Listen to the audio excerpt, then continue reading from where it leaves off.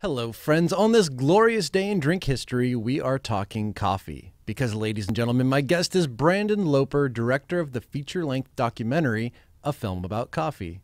I should say that this interview started out as a casual conversation. I was turned on to Mr. Loper's film by a friend and quickly sought to arrange a meeting to learn more about his world. Shortly after our conversation began, though, it became clear to me that this was a conversation that should be shared with others. So that's what we did. And the result is a unique glimpse into the modern world of coffee, as told through Brandon's experience making his documentary, which can be viewed on iTunes. Coffee itself plays an important role in spirits and cocktail culture, whether as an ingredient in the cocktails we enjoy or as a constant source of energy to fuel the many professionals that bring this industry to life. Yes, folks, coffee is a big deal. Perhaps we should learn more. Let's do this.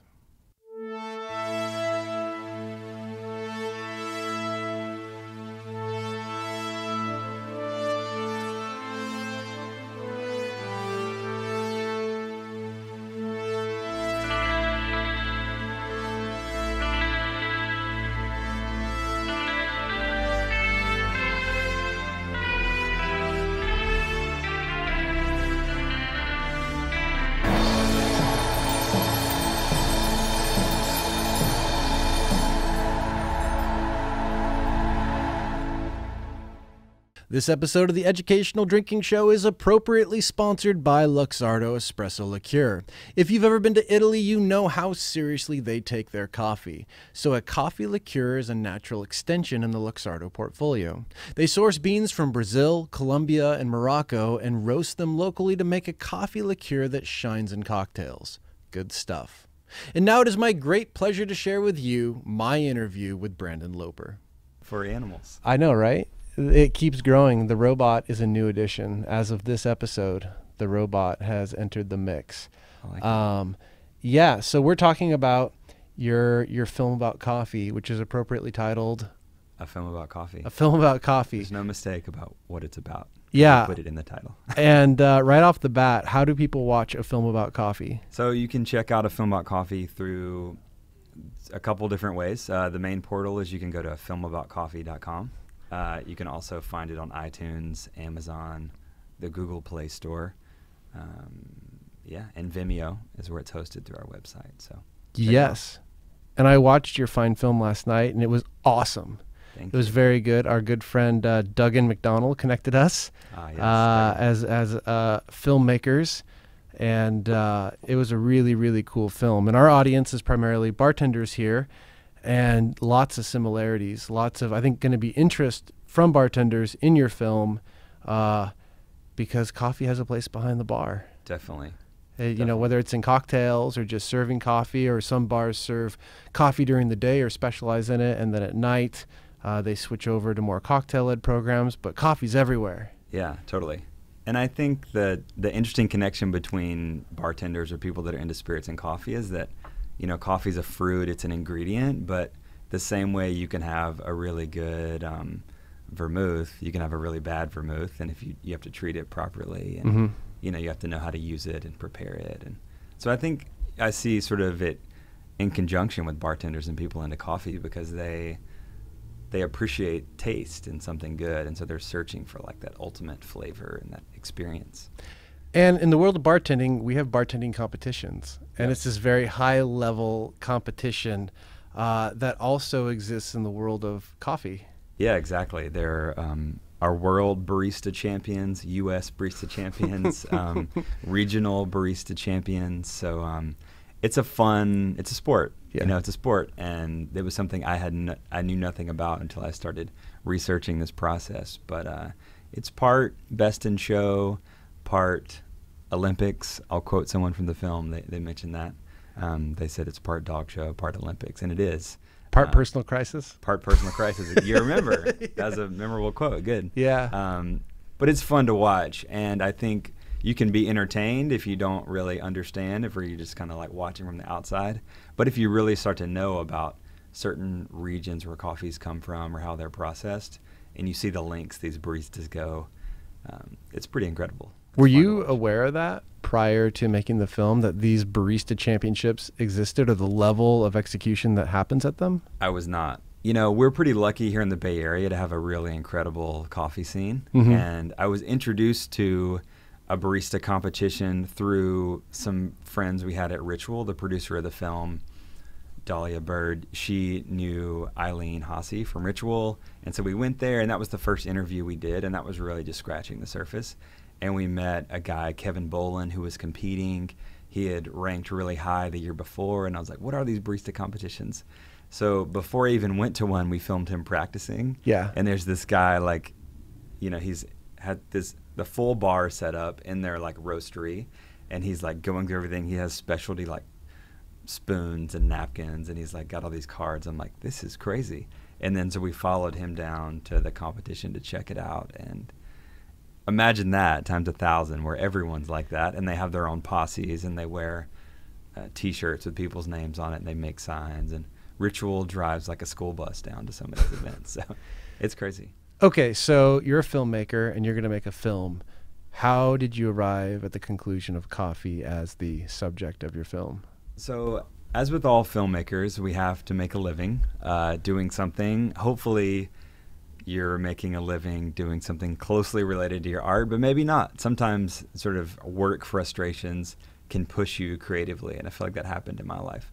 I was working at an advertising agency, a very great advertising agency, Goodby Silverstein & Partners here in town. They did Got Milk and different things, and I was working in-house, and, you know, we were shooting a lot of pitch videos and a lot of things in a studio. Not really a lot of things where my ideas got to be at the forefront, but I got to be around a lot of very creative people, very valuable experience for me. But I really wanted to do my own thing, tell my own stories. And so I left the agency, and I made a short film called Unwieldy Beast about a guy named Gary Frank Skaggs. He used to live just a few blocks away. He had a piano bike called St. Frankenstein. I don't know if you've seen him or know of him. He drove around with it's a player piano that he fit to a bicycle, like an old hot dog bike. So it had 2 wheels in the front, 1 in the back. Anyways, I met this guy, made a story about him, and it played at a bunch of festivals, and people liked it. And for me, it was the first sort of non-commercial thing that I'd put out, or non-promotional, just sort of a story to be a story, true documentary. And people liked it, and I was like, this is cool. I like this. You know, as a filmmaker, I was able to get my story out there.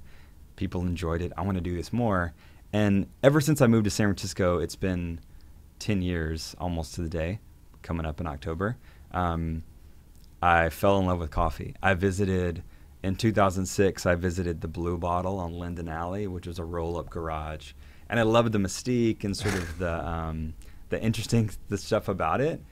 But what really got me hooked was I tried a coffee from there. It was called Misty Valley, and it's from a region in Ethiopia. And what I didn't know then, what I know now, is that it was a natural processed coffee. Do you know about natural processed coffees? Tell me. So basically, coffee is a cherry. It's an agricultural product that grows on a tree. It's harvested mostly once a year in countries around the equator, warm countries. So it has a pulp on the outside, and it has 2 beans on the inside, like a peanut, splits apart. So with the natural processed coffee, they leave the fruit on the outside when they dry it. So they dry it on these raised beds. And so it gets some of that, some more of that acid, that fruity flavor. Natural coffees tend to have like a blueberry note. So that's imparted to the bean. Whereas almost all coffees in the world are washed coffees or fully washed coffees. So they take that pulp off, wash the mucilage off, and then they dry it. So then they're left with a very clean coffee. Like this coffee I'm drinking now from Sight Glass is a washed coffee. Most coffee companies only do fully washed coffees because it's safer. There's a high likelihood that a natural coffee can get over fermented or become bad. So anyway, so people don't take the risk, especially at a large level. But Blue Bottle, they don't really do it anymore. They're a bigger company now. This is a long story. Sorry, I love listeners. They had this natural coffee, and I tasted it, and it was something like I'd never tasted before. You know, I grew up, I didn't really drink coffee until college, and I started drinking coffee to impress my wife. It's kind of a bad way to do something, but I drank it with creamer and flavored sugar, like hazelnut, all that stuff. And then when I started drinking it black, I was like, this is fine. I can do this. I can kind of man up and do this thing. I enjoyed the ritual of it. But when I had this coffee, and it's probably 2007, it opened my eyes. It's like, this is something different. There's something different here, and I want to know everything about this. So it sort of set me on this spiral, this tailspin into the educational world of coffee. And I had to know, what was this? There was no information at that time about what a natural coffee was. I had a very bad blog that I wrote about coffee and wine called Beans and Grapes. and I would write about these coffees, and I wrote from a very casual, sort of uneducated place, but I knew what I liked, and I was sort of on this pursuit for flavor. I'm from Alabama, so there's not really sort of people, I feel like, try to mask flavors in the South. They fry everything, or they try to get things to taste a certain way, whereas in San Francisco, I realized people were like looking for this flavor. And so it set me on this sort of journey. And after I made this short film, I started like thinking, I was like, I need to make a film about coffee. And at the time, the only films about coffee were very sort of social justice oriented. There was one about how like Starbucks sucks. They're like, you know, raping villages and all these things, called Black Gold, which it's a good film, but is different than the film I wanted to make. And there were a couple little short films, and you know, at this time, it was sort of the rise of the DSLR film. So a lot of people had cameras, and they were able to make beautiful images. So people were telling little short videos of their own coffee brand or small little segments. But I was like, I had a vision for a larger story, and I wanted to both educate people and show them how much work went into the process of making coffee and how beautiful it could be. Yeah. So I decided to set on this path in 2000, I don't know, it's about 6 years ago now. Wow. Researched for about 2 years.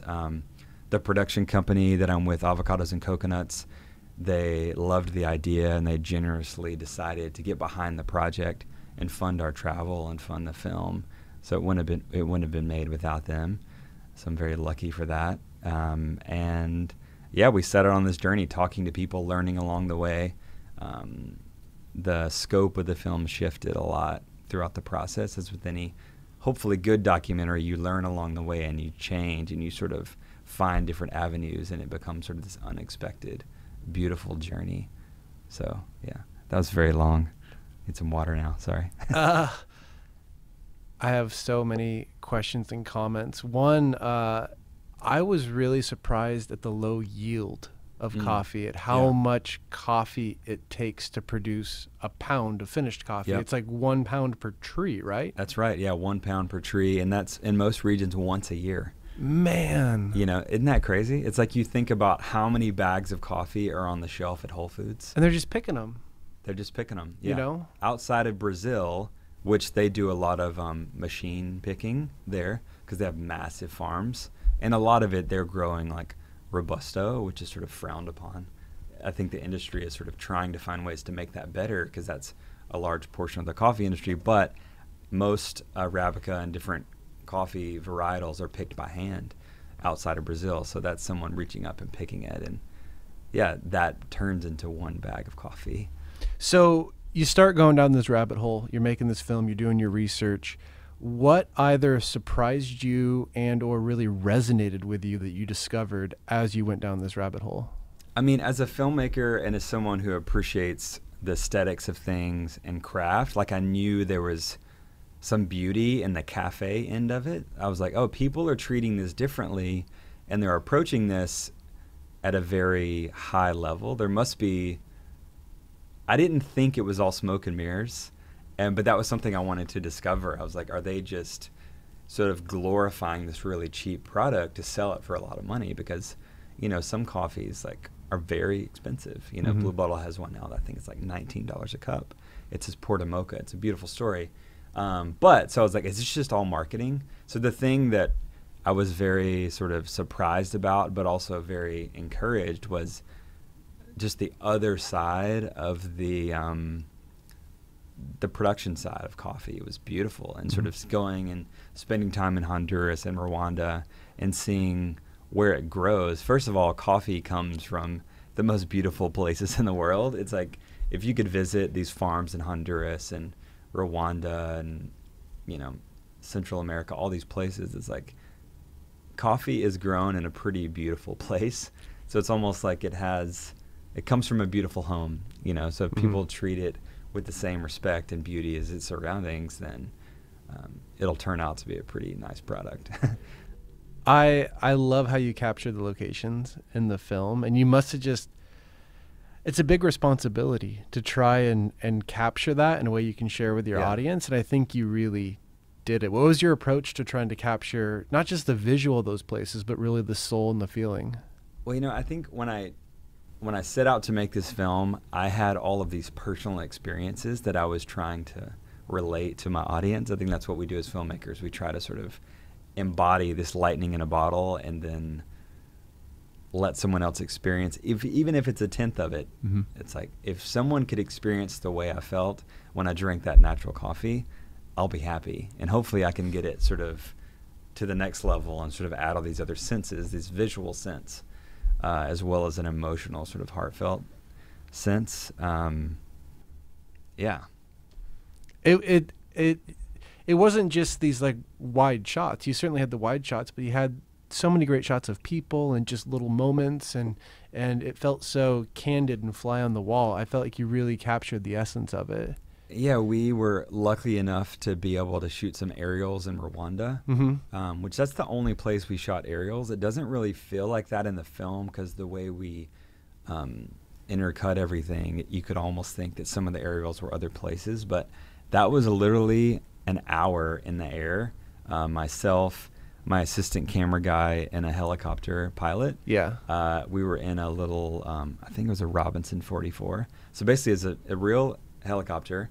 I was hanging out of the side window strapped in with just a seatbelt. I had the camera on this thing called a Tyler mini mount, which is a little gyroscope. I was holding it. It's kind of like a machine gun. And we did one loop out from Kigali airport. We went to Lake Kivu, flew around, and then landed. That was it.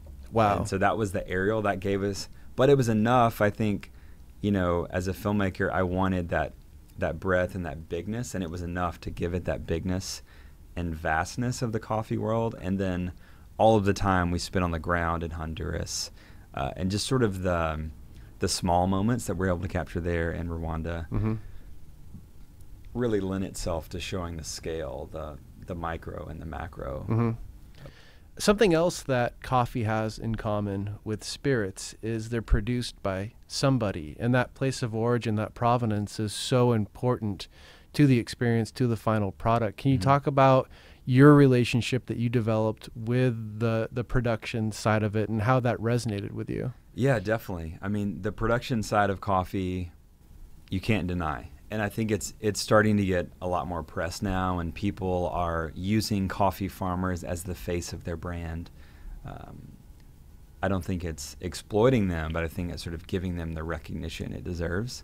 Like a lot of coffee companies now will have like a little drawing of the farmer on the bag. Some of those guys had swagger too. Like they knew they were making good coffee. They knew they were making good coffee, and it's their life's work, So I think, we think about the things that we do and we take pride in. And if someone comes to us and said, hey, tell me about this or show me this, it's like if you build an entertainment center at your house, it may not be the greatest one. Maybe it is. But if you built it and you put all that time into it, you cut the wood, you stained it, and you get to enjoy it, it's like you're going to show some around and like, look at this dovetail or look at these things. It's so you really saw that craft in the coffee with these producers. And for me, the thing that I always tell people is that whether you like break down the film structurally or not, if you are critical about it, like I hope that you take away the next day or the next time you have an opportunity to drink coffee, if you think about David Mancia or Sebastian Benitez or David in Rwanda or all these people, then that it's a success, like when I think about this cup of coffee or in the morning, coffee has the ability, it's powerful. It can take you to a place and transport you. So if it can transport you to an image of someone else and that you being able to be connected with them through this cup of coffee, that's a really powerful thing. And you can do that multiple times a day. You can think about someone else other than yourself, and that's pretty special. There's a really powerful scene in the film where you guys brought a barista, I guess, to a farm to actually give the farmers a chance to taste their coffee in a professionally pulled shot of espresso. Yeah. For the how did that scene come together? So that scene developed. First off, we didn't bring them. We tagged along. I found out about that story through Kevin Bolin, who now owns St. Frank Coffee and St. Clair Coffee. He was working with Ritual Coffee at the time, and he was heading to compete at the barista competition. So the plan was he was going to go make espresso for farmers, a lot of them for the first time, and produce it for them in a way that people enjoyed in cafes. And he was going to take Sebastian Benitez's coffee and pull it for him there. Sebastian's one of the guys in the film. He's the one that they asked, "Do you like it?" And he's like, yeah, I like it. He has a very cute smile on his face. And he was going to come back and tell that story in his barista competition. So we were sitting in a cafe, and he told me that, and I was like, we have to film that. Can I please tag along? And so it so worked out that Ritual was gracious enough to let us tag along with them. So like myself and assistant camera guy and a sound guy, we like bunked up with those guys. We were traveling with them, a couple other coffee buyers, and the importer allowed us to kind of come along and ride in their trucks, and they let us sort of inconvenience them for a little bit. But for them, I was like, this is going to be an amazing experience. We have to capture this. And yeah, we did. They gave us sort of 30 minutes at the mill to film this scene while he was making the espresso for these guys. And they had brought that espresso machine in they didn't fly it in from the U.S., but they got it from somewhere else. It wasn't just there. So yeah. There was a lot of preparation that went into that. And that was really special. That was one of my favorite scenes. Man, and I mean, you captured it in the film, but outside of what we saw in the film, like, what was that experience really like for those farmers? I mean, it was emotional. I think all the people in the room were either coffee buyers or baristas, and that's what these people are passionate about. That's like their life's goal, to sort of have this connection. And one thing that I really wanted to do was this concept of like closing the circle, sort of bringing the coffee producer to the consumer, and the barista is the way you can do that. So being able to capture that process, it was really emotional. It's like, all of these coffee producers, they don't know what it's like, or some of them do, but they don't like sit in the cool cafe and see people drinking their coffee all the time. They may see pictures, but they don't get those sort of emotional aspects. So this was sort of a small window of what that was like for them. And so it was awesome. It was really cool. And how'd you end up in Japan? Because as we were saying, we just did this Japanese bartending documentary. Yeah. And the similarities between a Japanese barista and a Japanese bartender are uncanny. Just the movement, the philosophy, the approach. Tell me about your experience with that.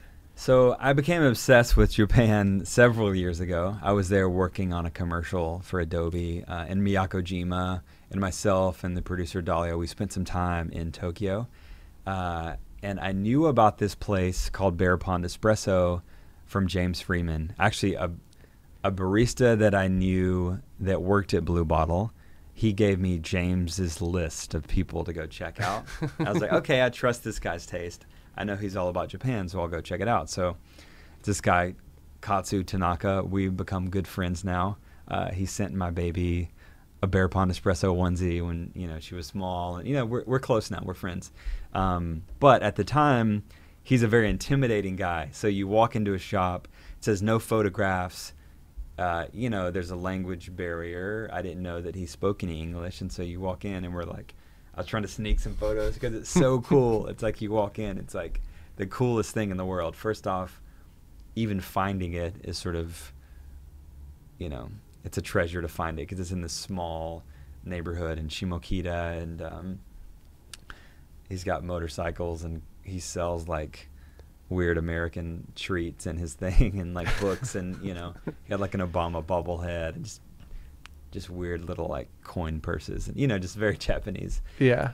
So the first time we met him, it was very casual, but I bought his book, and we started a conversation. I sort of mentioned to him that I was working, because I was working on a coffee documentary, and I'd be interested in talking to him. And he was like, okay. And so I bought his book, and he signed it Dream Big, Katsu. And I was like, all right, cool. Like, I like this guy. You know, he's like, thinks big. He thinks in sort of poems and aesthetics. And so it happened to be that commercial that I shot. The first time we were there was a big typhoon. And so we didn't get to finish filming it. So we went back the next year, oddly, at the same time. That's advertising for you. Decided to go back at the same time, even though it was typhoon season. But we went back to see him, and this time we had emailed some, and we had sort of developed a repertoire, because I told him who I was talking to. He sort of gained some trust. So I went this time. We're like, hey, remember me from last time? We talked a little bit. I was like, all right, cool. So a couple of months passed, and I emailed him. I was like, hey, I've started to making some progress. And I emailed him.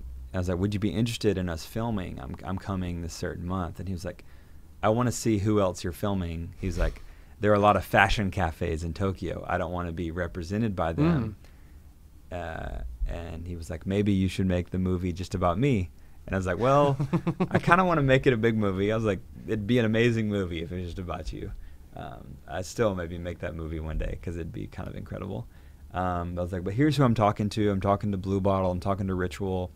Going to some other places. He's like, okay, sounds good. So we're able to film with them, and then all of the other places that we filmed in Japan, one of the relationships from Omotasando Coffee, which is actually no longer there, sadly. So if you watch the film Daibo Cafe, which is the coffee master at the end of the movie, and Omotasando Cafe, which is the square box, those no longer exist anymore. They both closed down.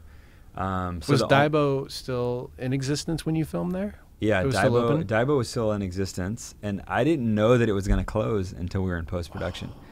But that experience for me was one of the most magical experiences, sort of meeting him. It was a very sort of strange experience filming. We were going to try to film at Chateau Hato, which is a very famous kitsuten in Japan. We met with them. They wanted quite a lot of money to film there. We're like, hey, we don't have money. Because they film a lot of like cell phone commercials there, like weird stuff in Japan. So the Daibo thing worked out very well. Thankfully, our translator and fixer on the ground called them. He allowed us to film for basically 30 minutes before they opened. It was just myself, one camera. He made coffee for us twice. So I filmed that. I just like followed him around. We had a sound recorder. Yeah, it was very sort of run and gun. Wow. You know, it was after a long night in Tokyo of karaoke, and so it was kind of a haze, but it was awesome. And since then, the film has launched in Japan. So right now it's running in different theaters in Japan. Oh, wow. Which is kind of amazing. I get people text me like movie posters of my movie just up and sort of what's the busy crosswalk, Shinjuku, like that crosswalk right there. Like I was there for the premiere, and I did radio interviews and all these things, and it was kind of insane to see sort of the love and the appreciation they have. But Daibo invited me to his house for coffee, and he's since wrote a book. So I brought that, and he made me coffee in his home, which is by far like a top experience of my life. Whoa. His wife was there, and she made little cakes, and it was in this beautiful neighborhood, and yeah, it was cool. But it was interesting because with Japanese culture, it's very much about respect, and sometimes you don't say things necessarily, but you may, I don't know, it was different. It's something I'm sort of learning with Japanese business. And so when we sat down, he had this binder of communication that we had back and forth, and he didn't know that the film had launched, but I didn't have a way to talk to him. I didn't have his phone number. He didn't have an email. He didn't have a Facebook or an Instagram for the cafe. So I didn't have a way to personally let him know that the film was released. So he was like actually upset with me. And that was the weirdest thing, to be at his home, and my translator was like, he'd like to know why you didn't tell him. And I was like, oh God. Oh no. So that's why he had this binder of communication. He was like trying to get to the bottom of it. He did it very respectfully. But anyways, it was just an interesting experience. He wasn't upset, but we got it all figured out, and I think it made us closer. So cool. The whole Japanese part. And it was Bear Pond, right? Bear Pond Espresso, and I think that guy was a nut. He was so cool. Yeah, he's awesome. And so cool. And his espresso looked like, it was like motor oil. It was like this dark. It's like what he puts in his motorcycle, I think. But yeah, he's a nut. He had a little Shiba Inu dog, and it bit me while we were filming. It was just like a strange experience. He didn't let me taste that espresso. All those espressos on the counter, he wouldn't let me taste because he said they weren't right. So he only serves espresso when like the conditions are perfect. Wow. And there's something kind of cool and definitely very Japanese cultural about that. Yeah. And just think of being a bartender, like sitting behind the bar, you're making sort of, old fashions, and you make 100 and you don't let anyone taste them because the mix isn't right, or just you didn't stir it enough times, or anyways, it's crazy. And I think the sort of the difference in the old wave of the Japanese Kissaten and the new wave of espresso is very cool. How those cultures they clash in a way that they only can in Japan, but also the young kids also go to the Kissaten, and they also go to the espresso shops. Now the older people may not go to the espresso shops, but the kids are kind of like dipping their toes in both worlds, and they're very different. So, I mean, it sounds like this whole thing came together so organically for you. Looking back, you've really made a film that captures this crux of a moment for cocktail culture, where all these influential people have reached a critical mass and are really kind of in their prime in a way. How does it feel to be able to look back and see that you created that you captured this moment that 50 years from now, people are going to look back and like, that was when everything changed for specialty coffee culturally in the United States? Yeah, totally. I mean, there's two levels. As a filmmaker and an artist, it's like, I have to pat myself on the back for just completing it. This is like one of the few, I mean, as you know, this is like, a lot of ideas stir around in this head of mine, but very few of them come to fruition. I have about 15 now that I want to do. We'll see if they come to fruition. Maybe some of them happen just to sort of get me to the next level, but this one, for some reason or another, made its way out into the universe, and I'm very thankful that it did. It took a lot of patience and time on a lot of people's parts. But yeah, and looking, Eileen Hossie Rinaldi, sorry, I didn't add her new last name to the end. Her last name changed while we're filming, I think. Anyway, she said something in one of the Q&As we were having where she participated in a panel. She was like, this film captures a moment in specialty coffee history. I mean, most of the people in the film work at different places now. They either have started their own cafe or they progressed onto something else. Thankfully, a lot of the farmers are still, those coffees are being bought by those companies, and that's something I'm really proud to say. I'm proud of the companies and the farmers for sort of keeping that going. And a lot of them have discovered new farms. But it is cool to see where specialty coffee was, I mean, when the film came out 2 years ago, where it is today. I still follow everything. I'm still sort of like, I don't have as much of my nose to the grindstone and ear to the railroad as I used to when I was trying to find these certain little stories, but I still enjoy following it, mostly because I know that a lot of these really passionate people in the industry, they're trying to support these farmers, and they're trying to get a really good cup of coffee at the end of the day. And they're doing that for us, and I think that's something as coffee drinkers and viewers we should be thankful for. But yeah, I encourage you, if you haven't seen the movie, check it out, because I think it'll give you appreciation for coffee like you haven't had before. And I'm proud of that. And one more time, how do people check it out? Yeah, you can check out the coffee through afilmaboutcoffee.com. You can find it on iTunes, Amazon, Google Play, through Vimeo. If you Google A Film About Coffee, it'll come up. Awesome. Yep. Thanks for being game, for jumping on here. Yeah, totally. I'm glad we did fun. this. Success.